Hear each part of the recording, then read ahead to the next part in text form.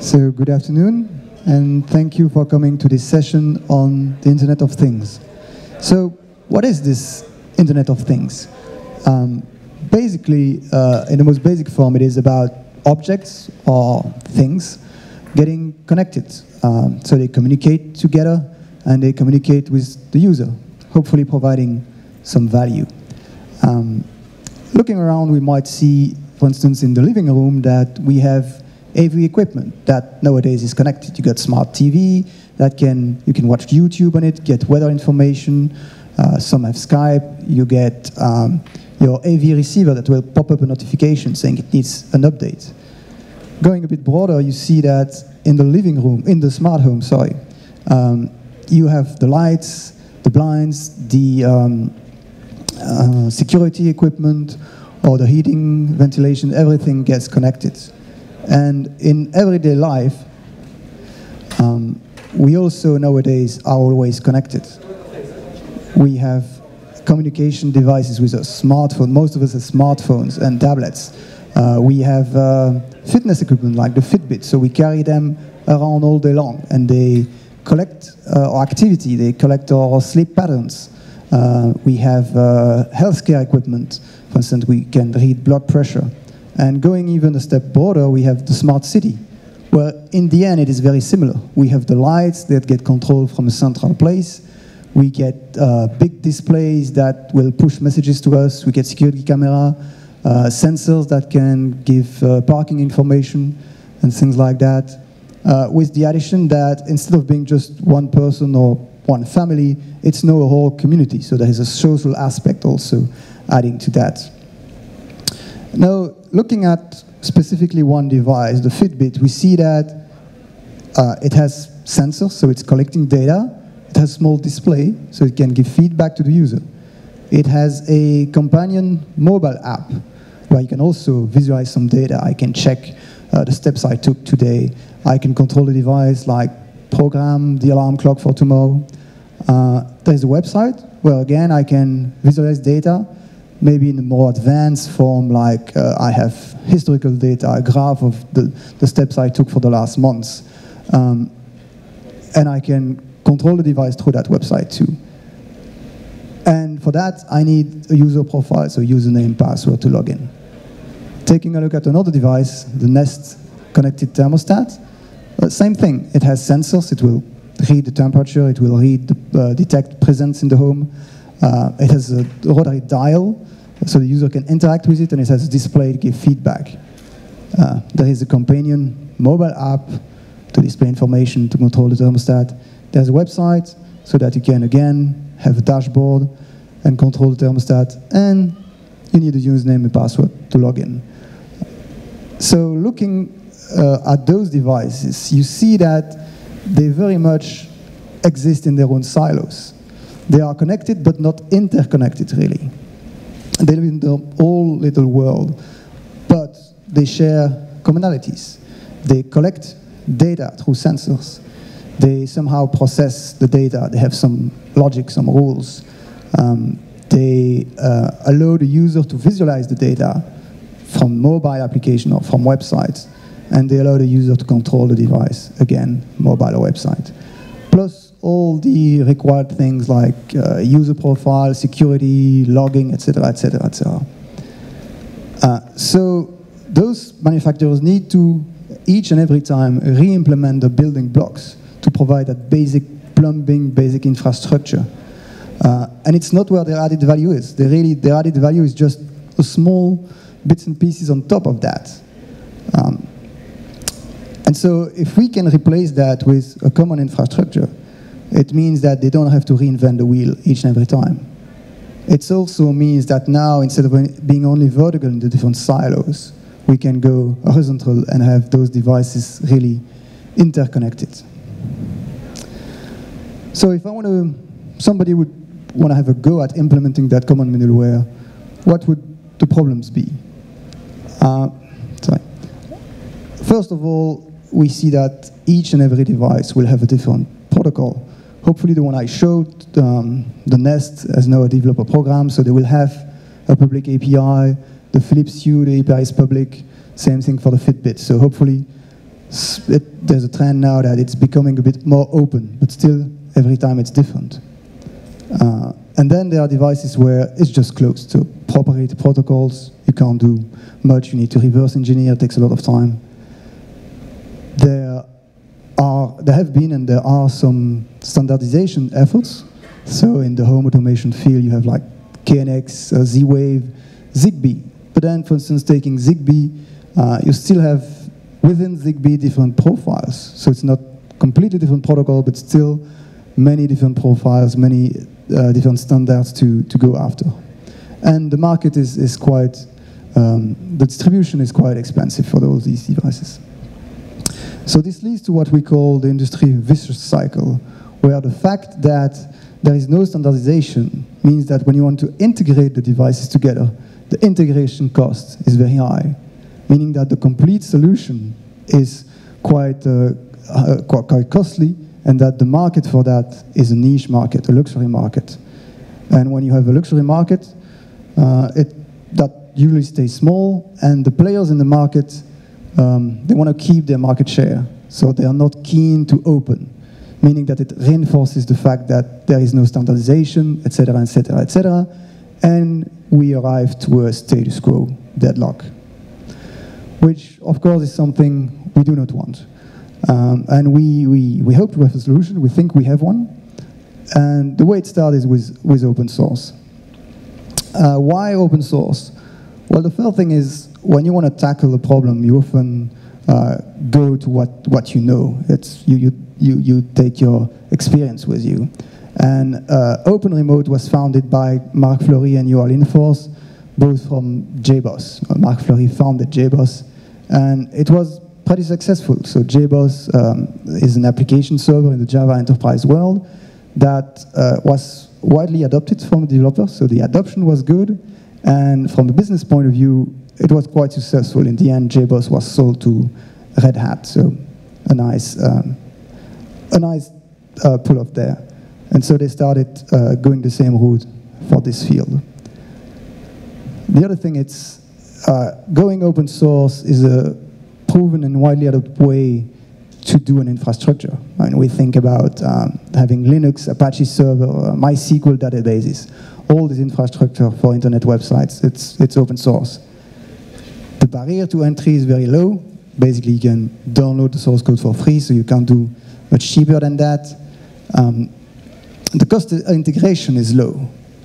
Again, you can, instead of starting from scratch, you go download the software, and the basic parts are there. You just add whatever you need for your own needs and contribute back to the project. The knowledge acquisition costs, are quite low. And another point that isn't on the slide, but that was raised this morning during the keynote, is, of course, that we want to trust all this. And one way to trust is, if it's open, you can take a look at it. You know what's there. Everything, there is nothing hidden from you. But really the most important part of all this in open source is the community. It is, we think, very well tailored to the problem of having those multiple protocols. Because implementing a protocol for a device, for instance, might not make sense to a company from a business point of view, because there are not many users, and so on the balance sheet it just doesn't compute. But it's very likely that in a community you will find like-minded individuals that will just go after that one protocol that they want to have. And so the community will really grow the product and allow to tackle those different protocols. It's a bit the long tail way of doing things. We are quite lucky. We currently have about, in Open Remote, 40,000 visitors per month on the website, and about 4,000 downloads a month. But most importantly, we've been growing those numbers on a year-by-year basis by about 80% each year for the last 3 years. So nearly doubling the community every year is really nice. And this is a quote from Matt Turk for TechCrunch, which says, talking about Internet of Things, whether the winning platforms are open or closed will play a huge role in the future of the space.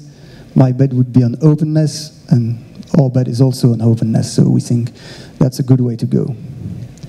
So, open source, next, adoption of standard, but we talk about standards. We don't want another proprietary standard that would be closed, that would be expensive to get to. I mean, we have in the field some specification that would cost you a few €1,000 just to get the specs. That's not the way a standard should be. We want a de facto standard, like HTTP or things like that, that just grow from the community. A standard that is open, that everybody can look at, everybody can freely implement. That is the way it should be done, and we think that having this kind of open standard is really superior to having proprietary ones. And the last part of the equation is off-the-shelf hardware. If we want a solution to be widely adopted, we don't want to need to do custom hardware, often expensive, the kind of touch panel you see there on the wall. That's pretty dedicated, pretty expensive. We want a wide adoption. And we are pretty lucky, because these days, again, the smartphones, the tablets, we find products that are powerful and cheap. Things like the Raspberry Pi, again, a very powerful computer that is extremely affordable. And even in the more home automation field, if we wanted to take a look, we have Z-Wave devices or stuff like that that is not that expensive either. And when we have that in place, we think that now the circle is inverted, and we have a virtuous circle. That means that having open protocols leads to low cost of integration, leads to a overall solution that is cheaper, which means that the market gets much bigger. And when the market is big, the players tend to be open, and so now the circle reinforces itself, and we have an emerging ecosystem instead of the deadlock.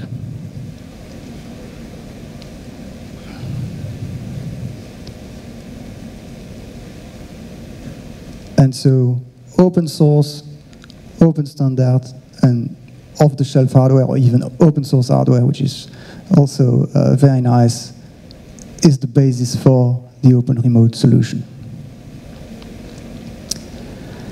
Now, what is open remote really? That's a big picture of the whole open remote ecosystem, so all the different components. The main component is the controller. The controller is the software that will talk to the different devices. It will speak their different protocols. It will run 24/7. It will get the information from the sensor and control the devices. In technical terms, it's implemented as a Java application, so it should run on a broad range of devices. Everywhere Java can run, we can run the controller. And this clearly means off-the-shelf hardware. Things like the Raspberry Pi, it runs on the Pi. It runs on NAS devices, so things like Synology, Netgear, QNAP. Recently at the CDI in the US, QNAP used Open Remote as the basis for their Open Remote, their home automation demo. In terms of the protocols we currently support, we have some of the big names in terms of home automation.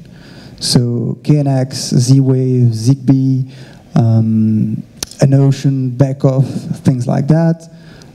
For AV equipment, infrared, we support the Denon, the Marantz, the Onkyo receiver, but also we support the basic protocols, so TCP, UDP, HTTP, Telnet, which mean that anything that provides an API through that mean we can easily integrate with. And it doesn't have to be hardware, it can be software. So getting weather information from a weather service on the net through an HTTP interface is something that is very easy. And the role of the controller is really to be an integration platform so that you can, independently of the lower protocols, have the same view on it. So in this picture we can see that we have an IP backbone, we have maybe a KNX infrastructure to control the lights in the building, and we can add some wireless Z-Wave devices to that equation, but still on the top we integrate everything, and it's a unique vision on top of that. The controller can run standalone, it can act just like a bridge between protocol, or it can be automation with rules and trigger some things automatically, but most of the time we want a user interface. And so that's the role of what we call the console, which their role is simply to take some XML description of a UI and render that for the user. And so the user can now visualize information coming from the controller, so display the temperature readings in the room or something like that, and can control the orb, to the controller, and then eventually the devices. We do support the main culprits there, so iOS, Android, and web browser. So any modern web browser we can have an interface for. And we can do that from inside the LAN or from the outside your WAN. So this part is the runtime. That's what you use daily. But to configure the system, we have all the infrastructure, the backend in the cloud. The Online Designer is a cloud-based, web-based tool to do the configuration. And by configuration, we mean both the devices, so configure the fact that you have a KNX or, I don't know, weather information through HTML, and the UI. So the standard way to define UI with button images and sliders and web widgets and whatnot. And what's very important is that we make sure that these two activities can be done separately and are really split the responsibilities, so that somebody more technical can define the devices and somebody with more of a UX or UI expertise can define the user interface.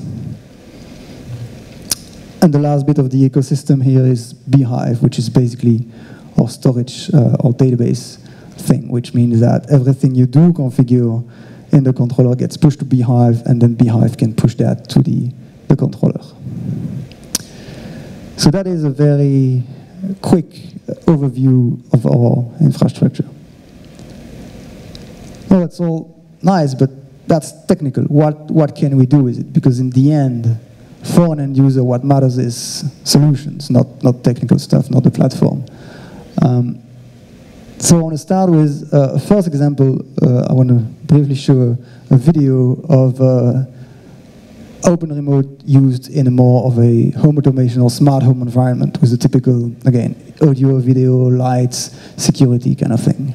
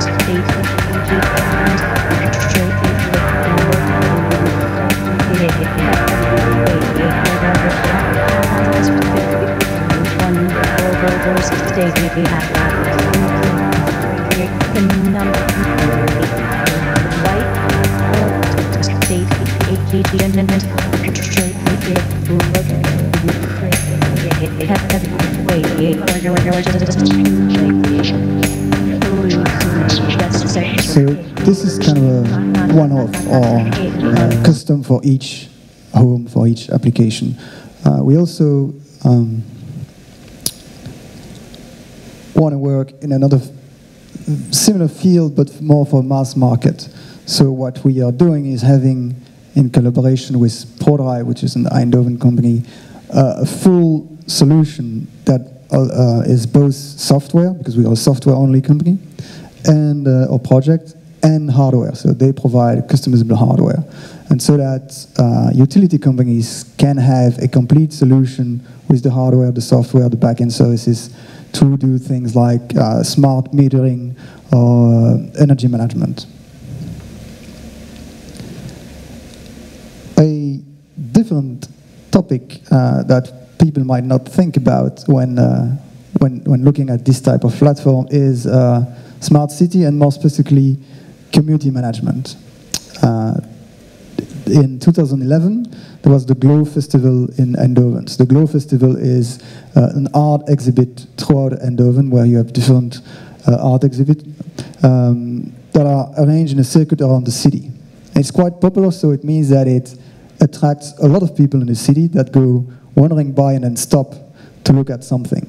And this might be not really an issue, but it becomes something to manage.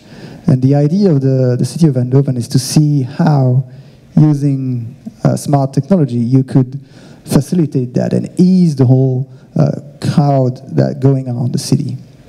So the prototype that we did in collaboration with several other companies was that we took 2 spots on that circuit, and we did have cameras that were counting the people passing by. So we had an idea of the number of people that were gathered there.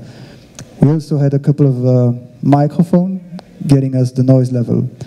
And there was also a mobile application that was provided by the organizers so that the visitors can get information on the art exhibit, but they can also vote. So they had a 0 to 5 hearts rating.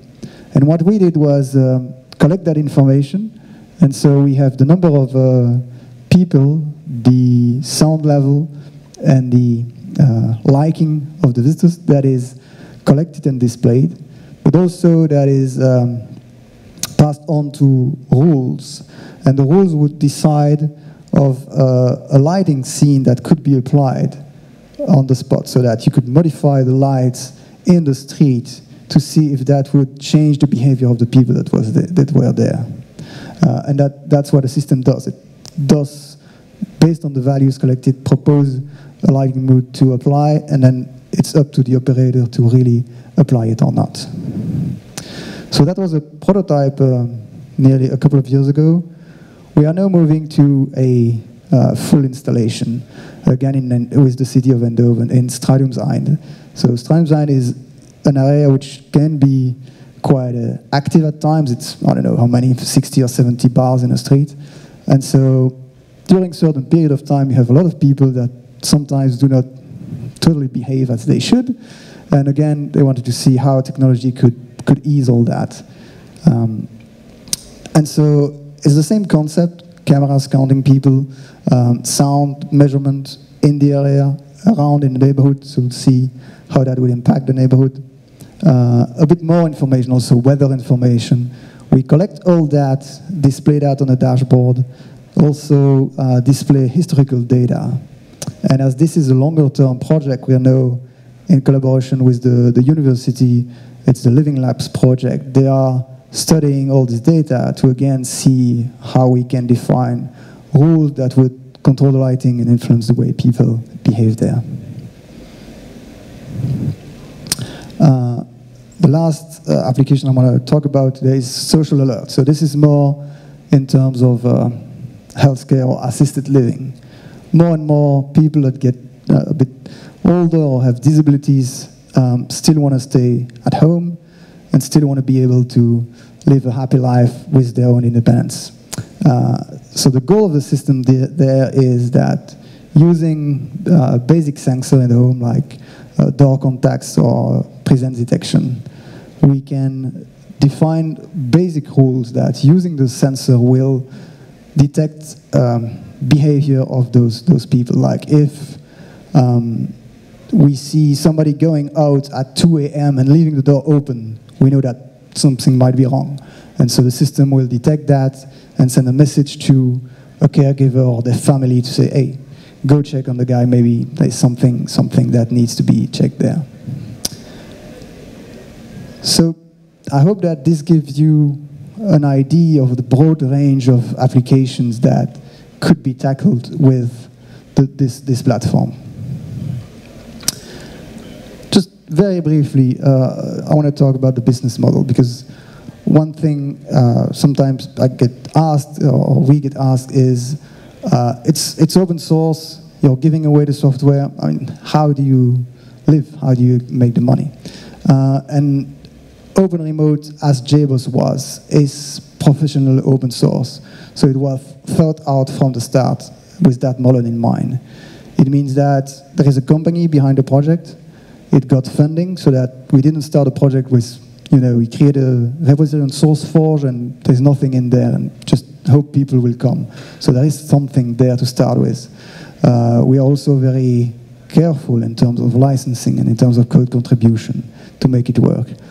And since a year approximately, we have been pushing a bit more on the commercial aspect, and we now have 3 business propositions. So in addition to the open source project, which is still there, totally free, we now have professional designer, which is for one-off project, you have integrators or designers who want to have access to what we call the professional designer, which is like the free one, which with more tools so that it can streamline their process as professionals. We also target more the mass market, where manufacturers might want to bundle their devices with potential use with Open Remote, which means that they can get cloud hosting designer with their own brand in there, maybe some specific protocol. And the last one is OEM, so device manufacturers that would want to include the Open Remote platform inside their device. And so there we have dual licensing agreement to make sure we can cover that. So as a conclusion, again, I hope that you've seen that you can do many things with the platform, but in the end, it is just that. It's a tool, it's a platform. So hopefully you can join the community and make something great with that platform. To do that, it's pretty easy. You can go online, openremote.org, you download the controller, install it on your own hardware. It can be anything for now, your laptop or a Raspberry or anything you have lying around. Go online, create a free account on the designer. You can start there, configure your device, create a UI, and then go to the iOS App Store or the Google Play Store, or go to the forums and download the latest version of the console. And to give you a bit of inspiration, I've also prepared another video with some of the realization from our community members.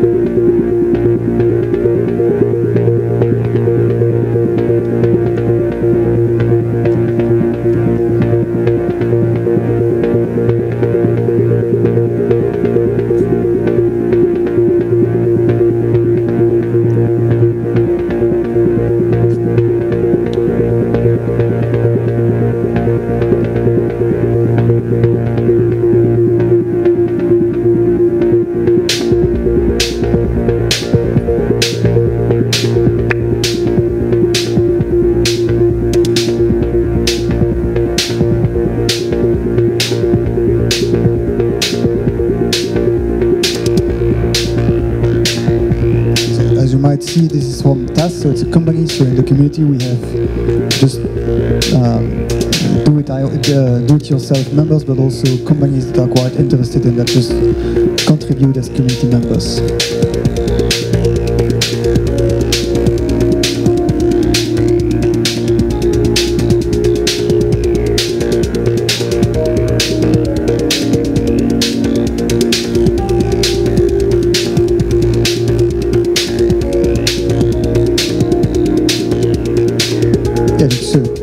So quickly, so you can do something very, very quickly with the designer.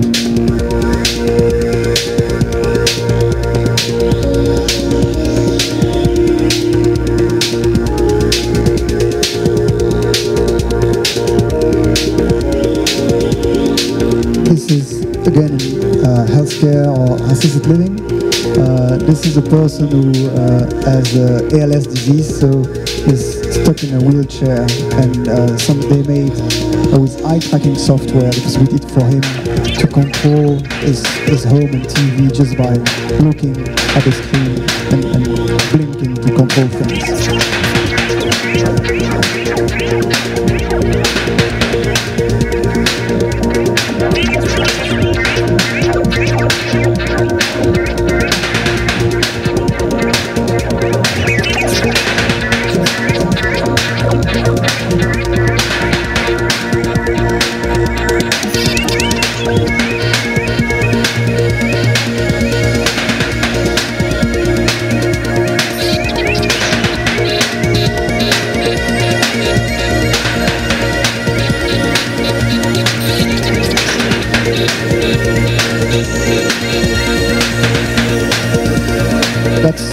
approach to designing a user interface is somebody wanted to have a really photorealistic UI. So it took photos of his office and mapped that to the live devices.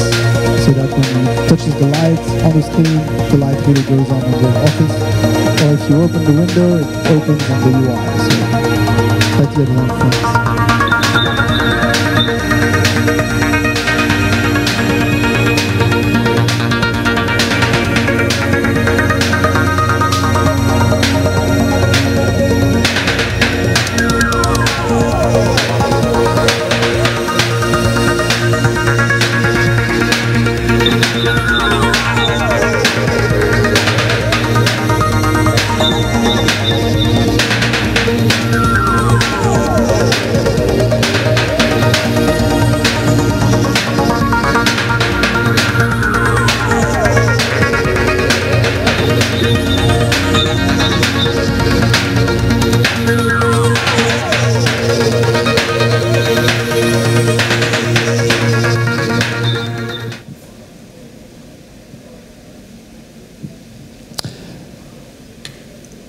So thank you. I can take any question now. We also have a booth just down the hall, so if you want to step by, ask any questions, see some of the things I showed in the video are there, so we can have a live demo. The Stradium Design project is there too, and we can talk about anything there. So thank you again for listening.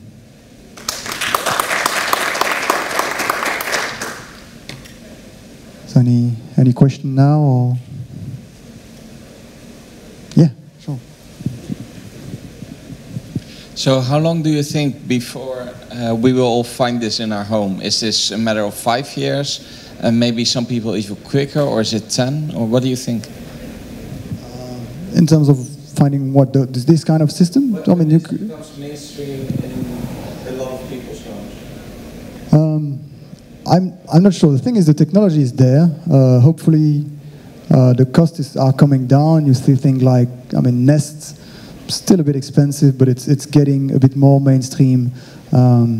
We've been talking about home automation for really a long time, and I don't know exactly when it could come really be implemented. I think it's a bit of a different story to know if people want to do it. There are things for which it's easier, like again, a thermostat, you just replace the thermostat.